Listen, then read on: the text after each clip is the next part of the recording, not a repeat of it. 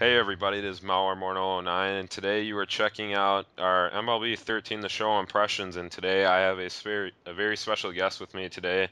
Why don't you tell who you are to the audience?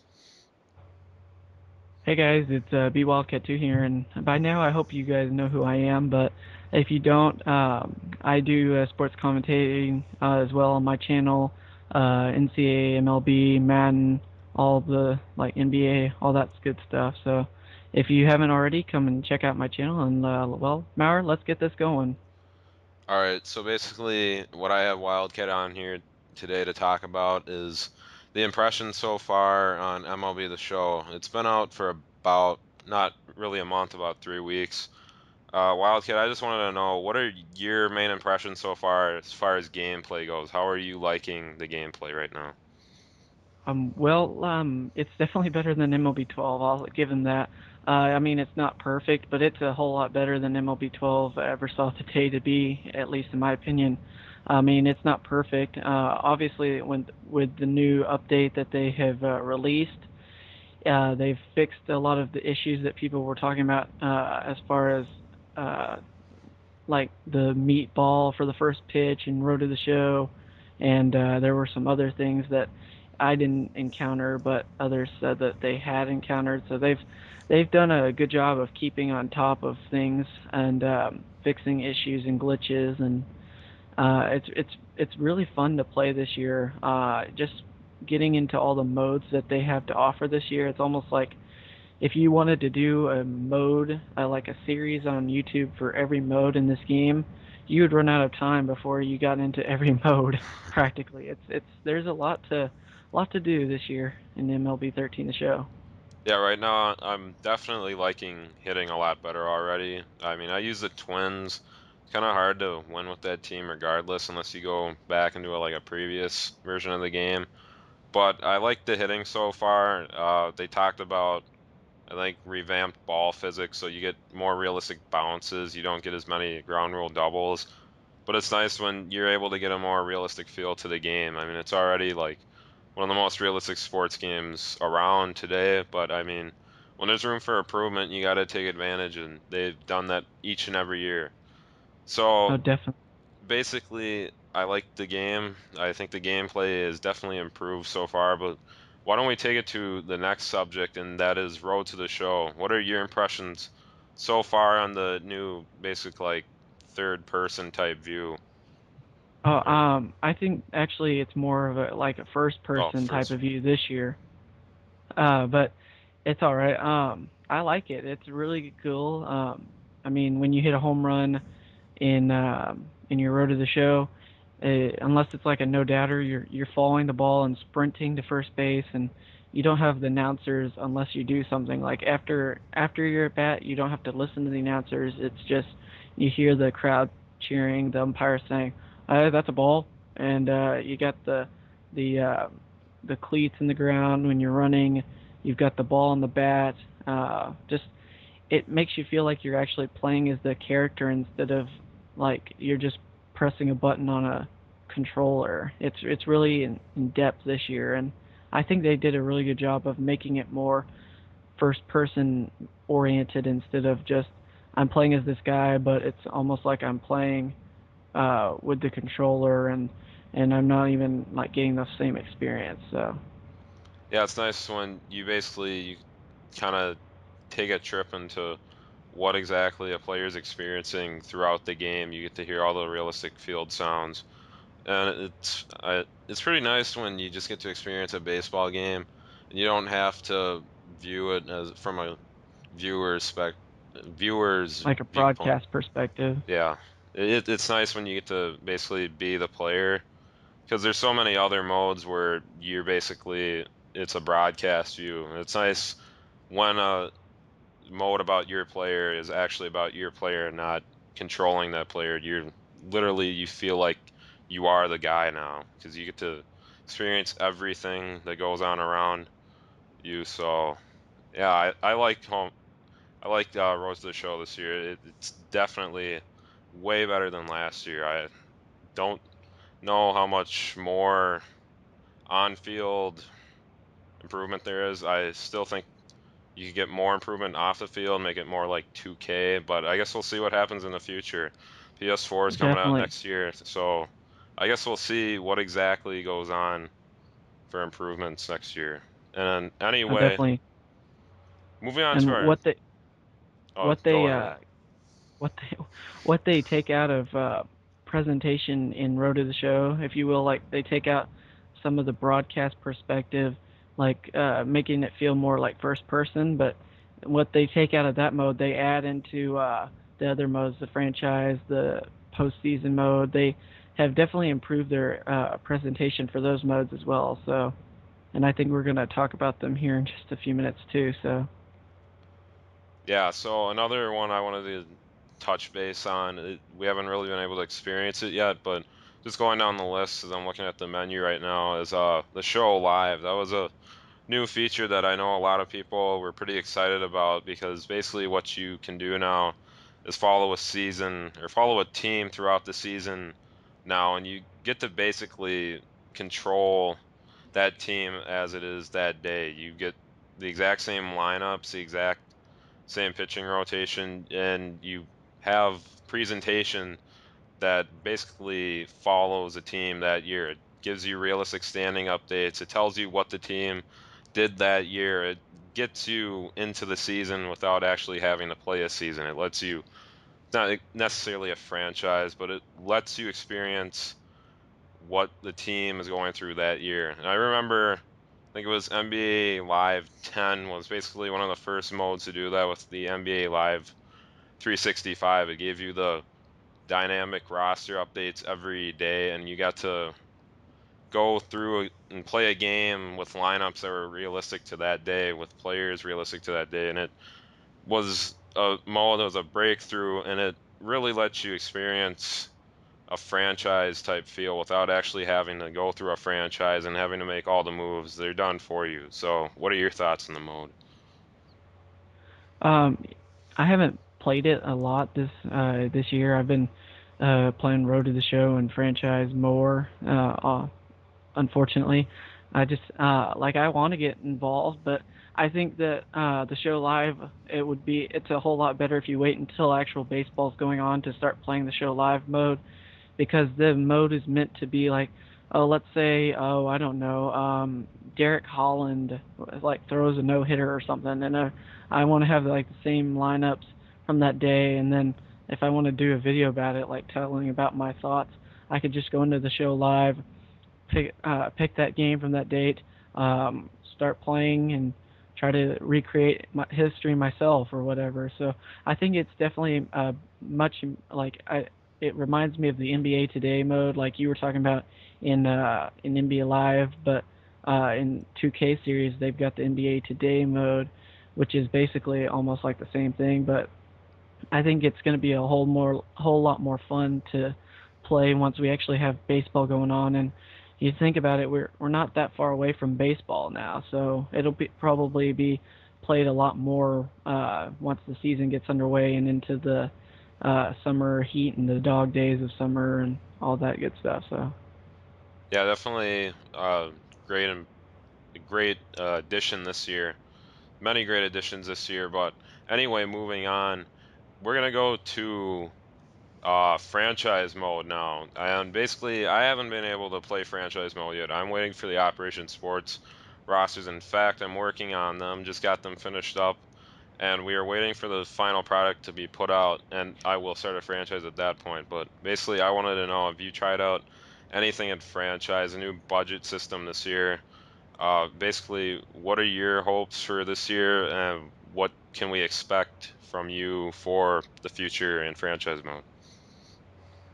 Um, for franchise, I've been playing it just to test it out. I obviously like I haven't gotten too far. I haven't gotten to test out the new budget system, but the improved scouting this year, it's a whole lot more. It's a whole lot different and a whole lot more better, or a whole lot better, excuse me, um, than it was last year because now instead of assigning, let's say, a whole group of third basemen to do sprints, say, oh, I want Mike Olt to do sprints and I want the rest to do um, fielding. Like, you get to go in and sign scouts or scouting, or not scouting. That's training, actually. I'm sorry. I've been talking about something completely different. But anyway, you get to do drills and training individually this year instead of just by just having the whole group, if you will. And then the scouting, I haven't really gotten into scouting too much. I'm not far enough to scout like any players for the upcoming draft or anything, but I'm sure that once I get into that, it'll probably be a great addition too. So I have real high hopes for franchise mode this year. I haven't played it enough to obviously get a good feel for it. So I'm not the right person to ask that question. But I've watched some videos where they get their franchises to like 2019, 2020 because they sim a lot. So I think the budget system is definitely a big improvement this year as well. So Yeah, basically, I haven't gotten a chance to play it. I didn't really feel like trying it out right now. I just wanted to wait until the rosters were done and then dive into it and get to experience what we have in store for the mode. But anyway, I'm probably going to end up doing a Twins franchise, it looks like. I worked on the rosters for the Twins, and I definitely want to get to use my work. It would be nice. But from my understanding, I believe they got rid of pricing this year for concessions and stuff like that. And definitely the darn, I always liked ripping off the fans for and making them pay $12 for a soda. yeah, making the over giving realistic over price things at Target Field, such as $8 beer, $30 upper deck tickets. I don't know, but whatever. Yeah, that I thought that was always fun. They've had that for a long time, and I'm actually kind of sad to see that go now. So Yeah, but it's nice when you get to if maybe you have a position where one guy is a power hitter but the other isn't. You don't have to necessarily have that whole position going and hit for power, or go lift weights or whatever. If you have one guy who isn't a power hitter, you have a second baseman, possibly maybe Brandon Phillips, who could hit 20 home runs in a year, but you have the backup, I don't know, Joe Schmo's, who's a utility guy, hits maybe 2 home runs a year. You don't have to go waste a weightlifting point on that guy. Now you can just individually put, oh, well, I want him to go lift weights, and then I want him to go work on his contact hitting ability. It's definitely improved from last year. You get a better feel to progressing your players, and then that way they're not working on unrealistic skills. But yeah, I've got a perfect example for your scenario there. Ian Kinsler has been known for power hitting, and he's the second baseman. But the backup, or if you will, behind him in AAA is Jerkson Profar. He is a really renowned prospect in the Rangers organization, and he is not a power hitter. So let's say I'm going to have Profar go lift weights and try to get his power numbers up, but I want Kinsler to focus on his base running because he still needs to uh, like he needs to get his speed up a little bit. Like you could do that now this year instead of having Kinsler, Profar, and everybody else go lift weights. So yeah, I guess another example I could bring up is Joe Mauer. We have Ryan Domit, who is basically the backup catcher, but I guess if you wanted to use a different example, we also have Drew Butera, not obviously known for his hitting abilities, known more for his fielding. So I don't have to go in and say, Mauer, I want you to go work on your hitting just to keep your contact rating steady, and then I could have Butera, who's never going to hit probably over 250. I can just have him go work on his fielding, which is nice because I don't want to improve a guy at a position or at a area that he's never going to be good at. It's nice when you can just pick your area that you want to improve and then you can go there. It's nice that you're not, I guess, basically doing what you don't want to do. So anyway, yeah, I'm excited to see what else it has in store. I didn't get a chance to look at player progression yet. I'd heard something about player progression. Definitely, the more older you get, the progression drops for you. I've seen examples where guys like David Ortiz went from 80s at the beginning of the year to like low 60s at the end of the year. So I guess we'll have to see how that plays out. I know another thing I was looking at when I went into franchise when I was snooping around for first time, didn't get to play anything, but I saw the awards this year. Those have been revamped, and you now have a Silver Slugger award for every position. There's not just one Silver Slugger award this year. You give a Silver Slugger award to three outfielders, and then you get one to every infield position too. So I thought that was a pretty cool Well, addition. And then definitely, yes. another one I saw that was cool that I think most people heard about was the ability to be able to see the past three winners of that award. So you can go in to the award screen and you can see who was a Silver Slugger catcher 2012, 2011, 2010. And as every year progresses, you get to see that previous winner. So it's not like the awards mean nothing. You get to see what exactly that person did. But Yeah. I'd like if they did something like 2K did because I once sadly owned a 2K baseball game.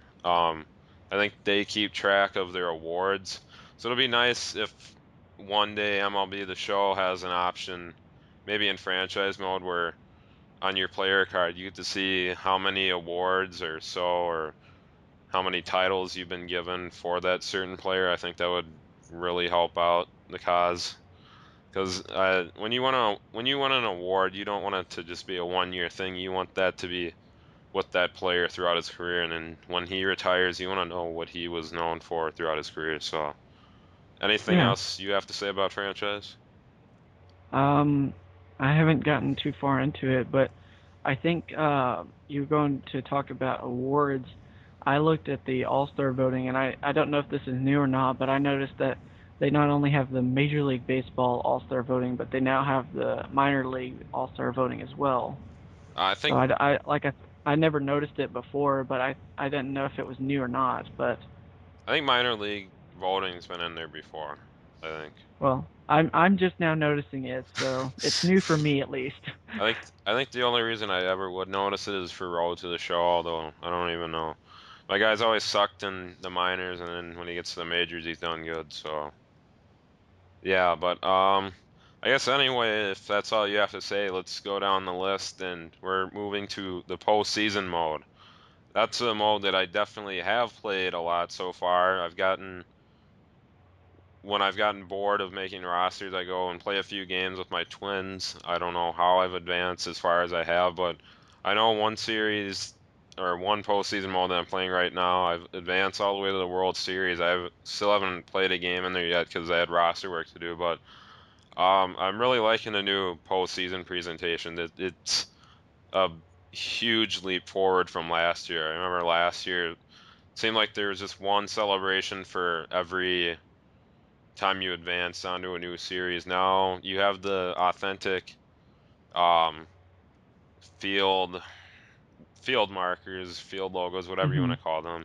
Then you have the new presentation that gives you realistic feel. You get to hear the national anthem before the games. You get the players being introduced onto the field, and you have them running onto the field too. So, I mean, the presentation all ties in with the postseason mode.